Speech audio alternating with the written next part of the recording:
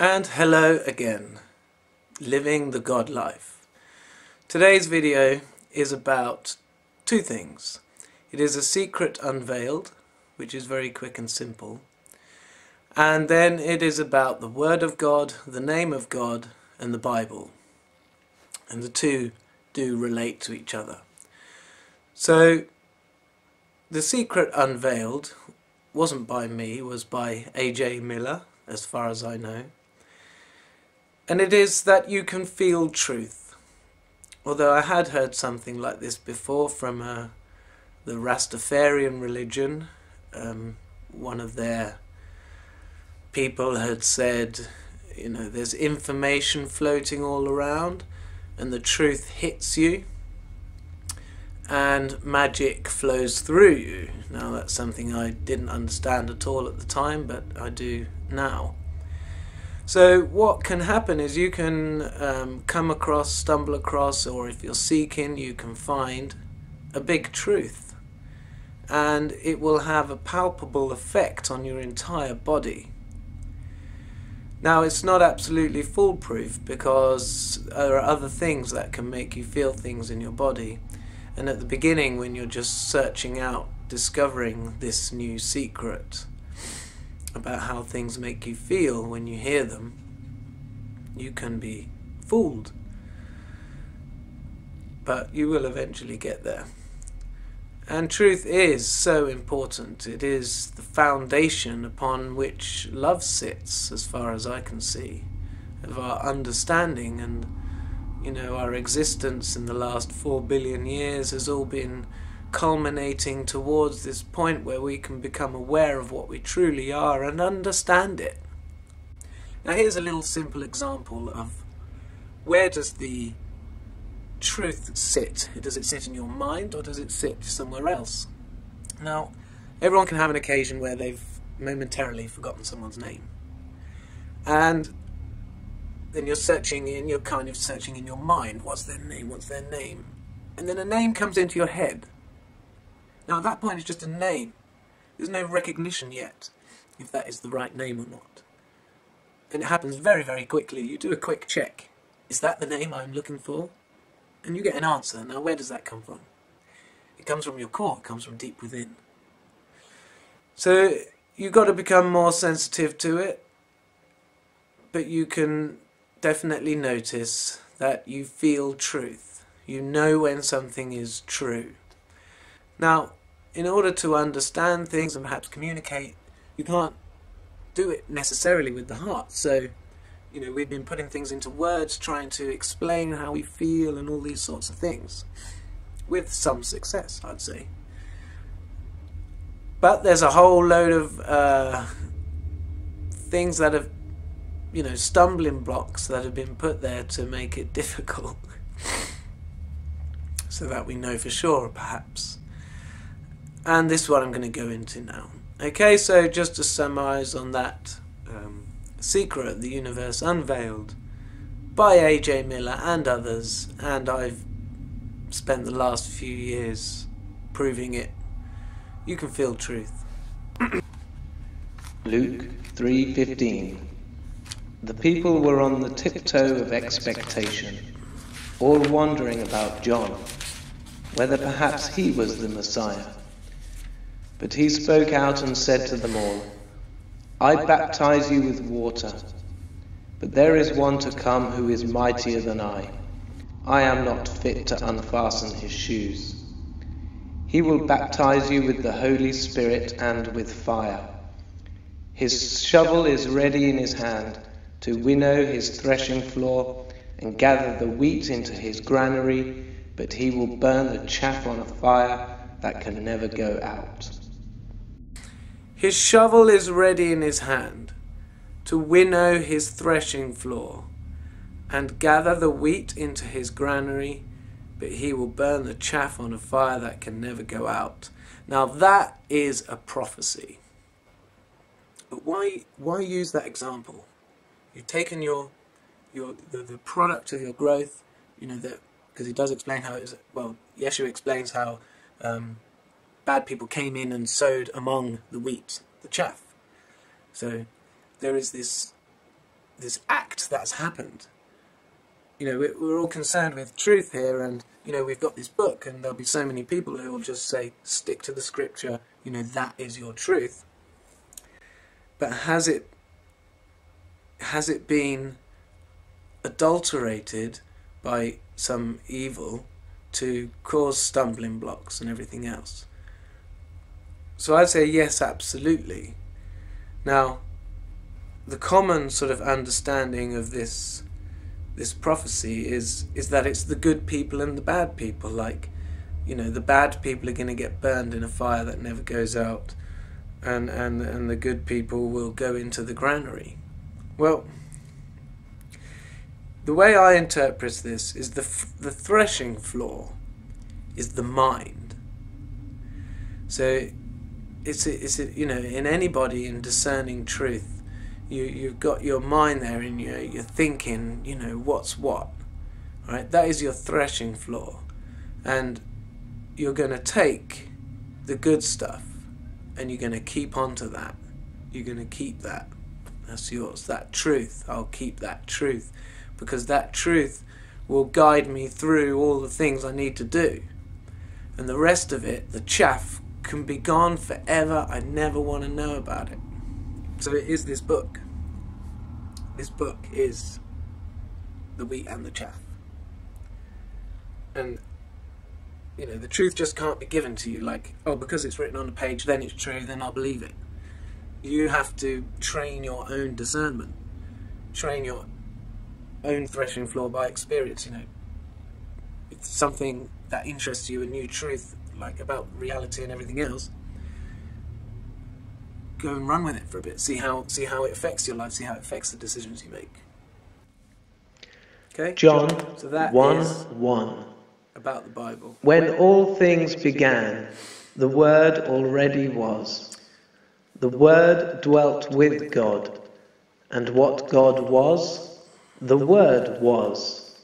The Word, then, was with God at the beginning, and through him all things came to be. No single thing was created without him. All that came to be was alive with his life, and that life was the light of men. The light shines on in the dark, and the darkness has never mastered it. John 1:6. There appeared a man named John, sent from God. He came as a witness to testify to the light, that all might become believers through him. He was not himself the light. He came to bear witness to the light. The real light, which enlightens every man, was even then coming into the world. John 1:10. He was in the world. So what is the Word? The world, though it owed its being to him, did not recognize him. He entered his own realm, and his own would not receive him.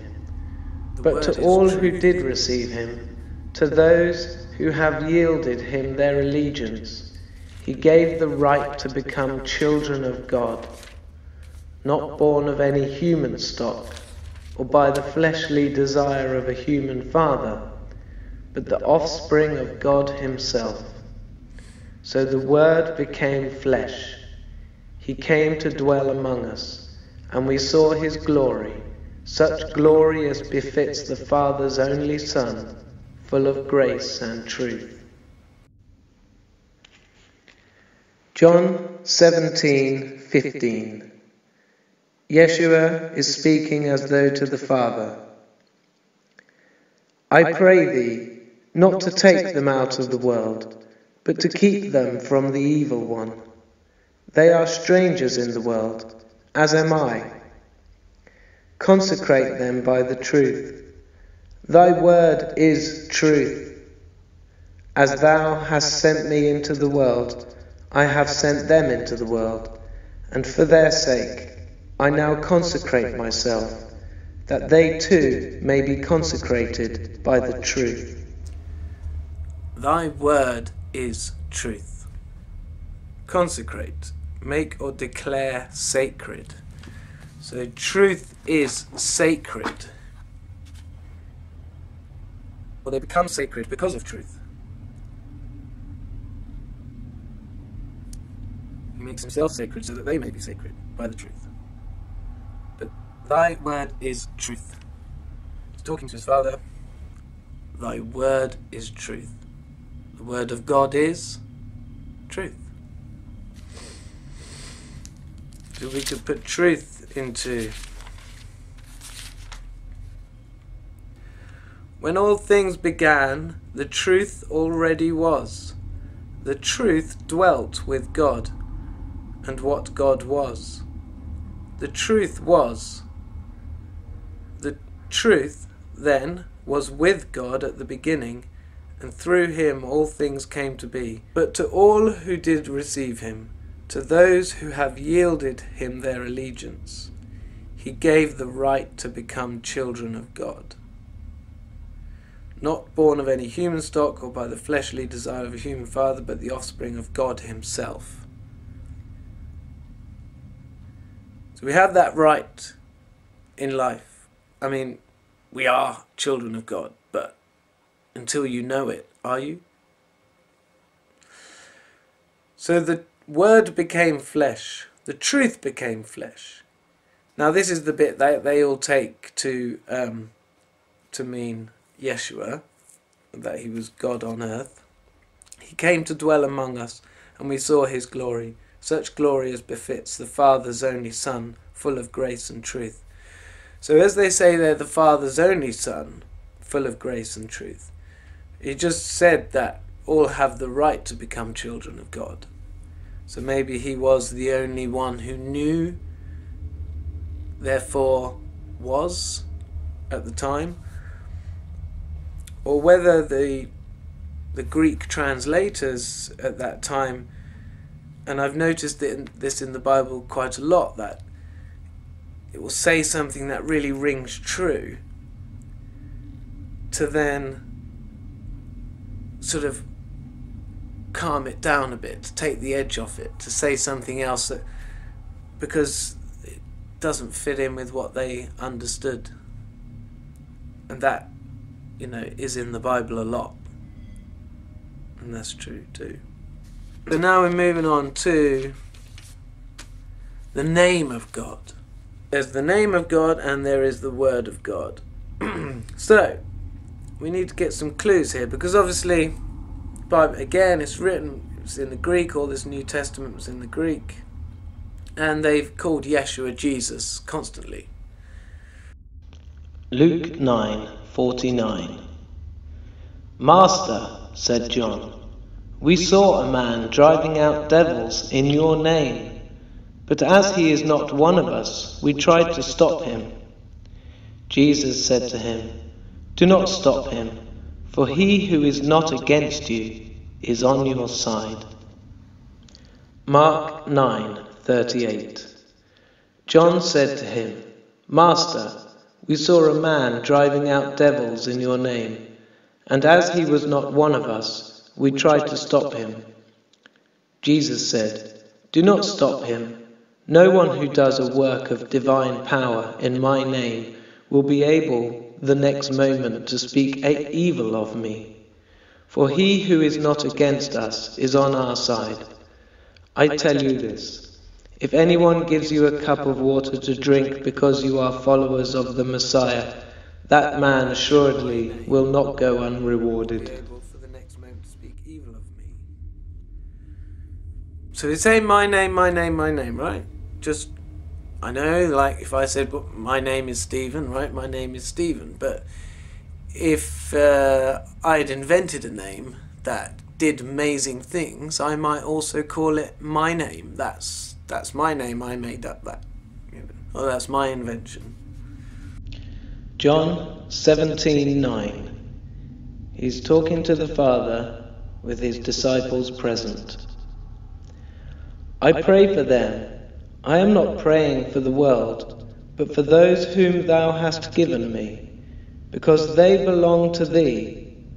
All that is mine is thine, and what is thine is mine, and through them has my glory shone. I am to stay no longer in the world, but they are still in the world, and I am on my way to thee. Holy Father, protect by the power of thy name those whom thou hast given me, that they may be one as we are one. When I was with them, I protected by the power of thy name those whom thou hast given me, and kept them safe. Not one of them is lost except the man who must be lost, for Scripture has to be fulfilled. There is a hallowed name. So are there two names that can heal? Are there two names with power, or is there one name? And as Yeshua says a lot, you know, I'm in you and you're in me, and you know, like that. And Yeshua is channeling. He's channeling a lot, which I think you can detect in some of the verses I've put here. So there is a hallowed name. It's got power. And let's face it, you know, everybody loves that name Jesus. It doesn't seem to work when it's said the Spanish way. You know, it doesn't have its thing. And also this thing about the letter J, you know, which they didn't have a sound for that in Hebrew or Greek. There was no letter that signified that J sound. So the J letter was invented. And the symbol for Christ in Greek is an X and a P. Now that could have been the invented Greek letter for that, to make that sound. And then the French took it on, you know, because after Yeshua was crucified, Mary went to the south of France, and they were carrying on the teachings in the south of France. Oh, they took on that letter J, and look how many things end up beginning with J. John, Jerusalem, you know, so much, right? Jeremiah, people whose names were never beginning with J, now begin with J. You know, this surge of using this letter. Jesus. But Jesus.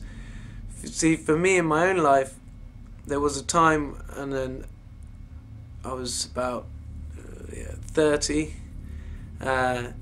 kicked out my house.